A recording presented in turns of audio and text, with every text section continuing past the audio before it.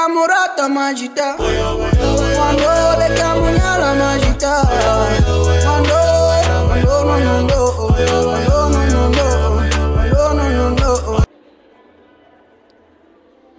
We are cruising you through the red carpet and taking you on a journey behind the red velvet robes. Hello everyone and welcome to the red carpet of Miss Lesotho 2022. I'm telling you, we are bringing you nothing but the best. And right about now, we are joined by the biggest fashion week in the country, represented by three ladies who are the top three ladies who are in the running to being crowned Face of Lesotho Fashion Week. How cool is that? This is the biggest pageant in the country, so it's quite fitting that we have the biggest fashion week joining us tonight. So congratulations on making it into the top three of Lesotho Fashion Week. How are you feeling tonight?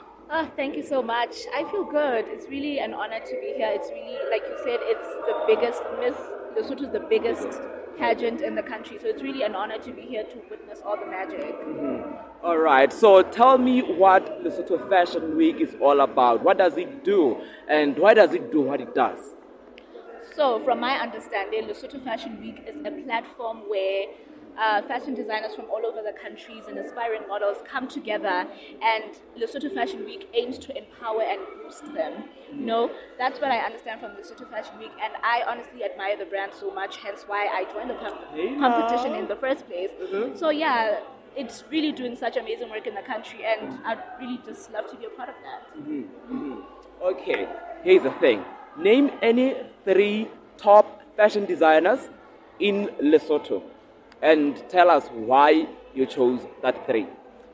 Top three in my opinion. Your opinion, yes. Okay, top three fashion designers.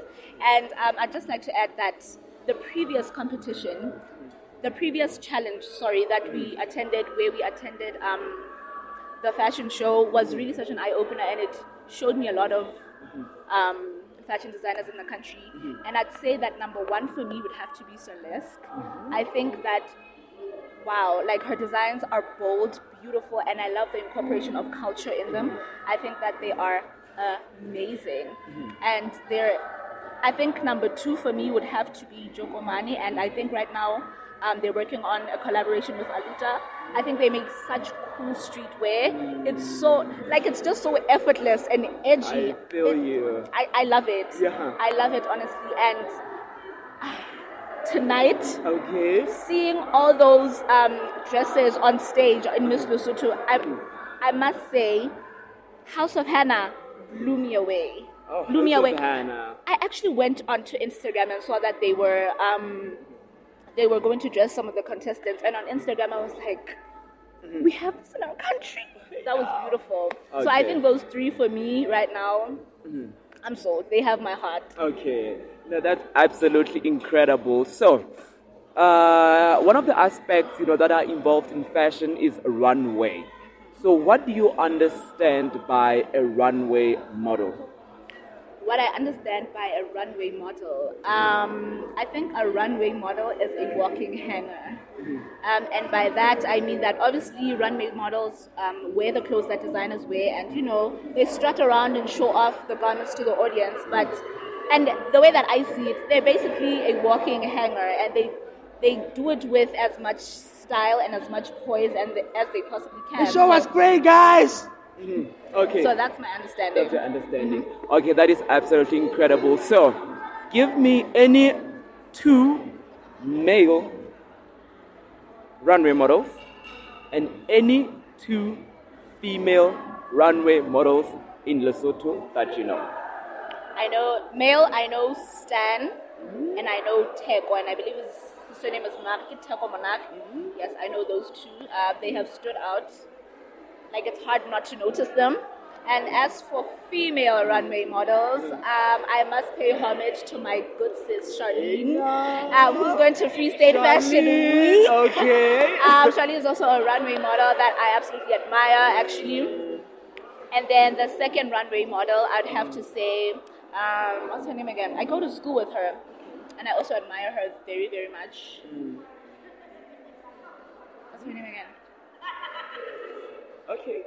No? She's a plus size model, plus-size and model. she is part of Sutu Kids. I think I know who you are talking about. Her name is Ntabeleng. Oh, that is amazing. I think maybe asking you, in fact, adding on to that, it might have triggered something in you.